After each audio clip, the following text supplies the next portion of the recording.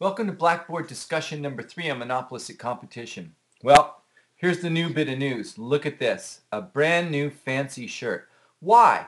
Well, let's think of our shirt company, A, and here's the diagram facing shirt company A, quantity, price. Only now I'm just going to draw this demand curve just like that. We're going to just use this demand curve. Let's say this is the demand curve associated with zero economic profits.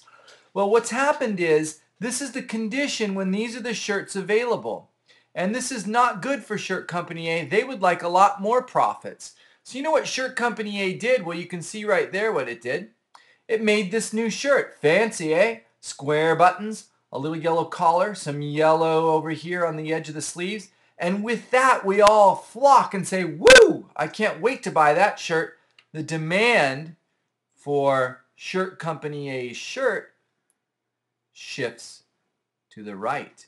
And now we have positive profits, if you can imagine all the cost curves right there.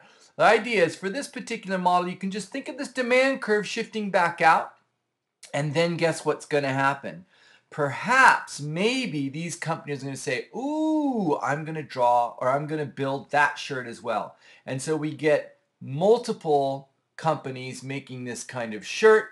And once again, shirt company A sees its demand curve shifting back to the left. So what does shirt company A do? Well, you got it. It differentiates its product again. So what it's going to do is going to differentiate its product. Perhaps it's going to make a shirt and it's going to really do something fancy now. It's just going to be an all yellow shirt. It goes basic. It's going to be the new trend. And so far, so good. It does see some effect to this. In other words, the demand curve did shift back, but now it's going to shift back this way again. Because people do buy, but not as much as shirt company A would like. What could it do? It's developed and designed this brand new yellow shirt here, but it's still not getting as much profit as it would like. Hire somebody from Harvard MBA school. They sit in their office for a week. They scratch their head and they say to themselves, aha, I got an idea. Let's get Brad Pitt to wear this shirt and advertise it. So they make some big posters like this with Brad Pitt on them. He's got a big smile on his face. Let's see, he's got his beautiful hair here coming off, and there's his nose, and there's his neck. And Brad Pitt says, buy this shirt. Or as a matter of fact, he just wears it like this. So there's Brad Pitt wearing his yellow shirt. And now, of course, we all flock to buy this shirt because Brad Pitt is buying it. And the demand curve ultimately ends up over here. So we have product differentiation and we have advertising. And these are the two key things that monopolistic competition uses to shift its demand curve back and forth. Copycatters shifted that direction. Product differentiation and advertising shifted in that direction. What are they after? They're after profits, of course. So that's kind of the basic dynamics of this monopolistic competition market. What are some of the advantages? Let's turn this off here. What are some of the advantages? Let's see. Advantages. Whoops. Here's one advantage. Oh, well, we get lots of different products. That's good. I get yellow shirts, blue shirts, shirts with buttons, shirts with all sorts of different things. 2, we get advertising. Now, it might seem like advertising isn't a benefit, but you know what happens? Advertising is information. We get lots of good information, like our shirts last longer, or our shirts are waterproof, or our shirts are really cool because Brad Pitt's wearing them.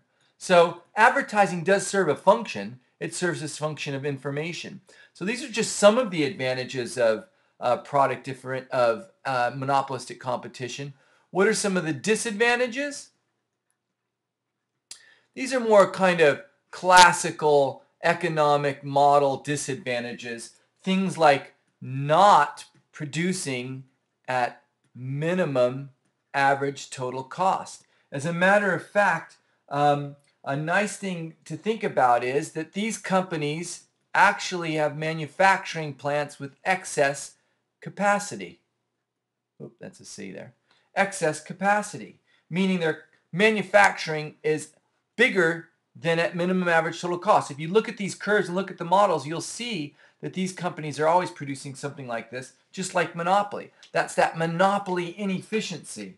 What else could be part of the problem? Well, mostly it's not allocative efficient either. So it's not allocative efficient, not in the short run anyway. So you get this kind of same disadvantages of monopoly, but you get these different advantages. Here's one thing for sure. When you think of monopolistic competition, you think of the real world.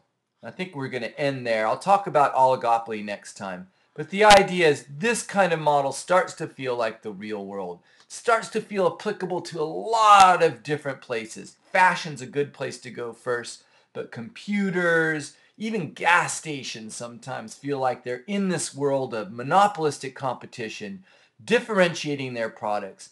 Advertising, consumers get all sorts of different kinds of goods and services, and they get lots of information about them so that they can make their informed choices.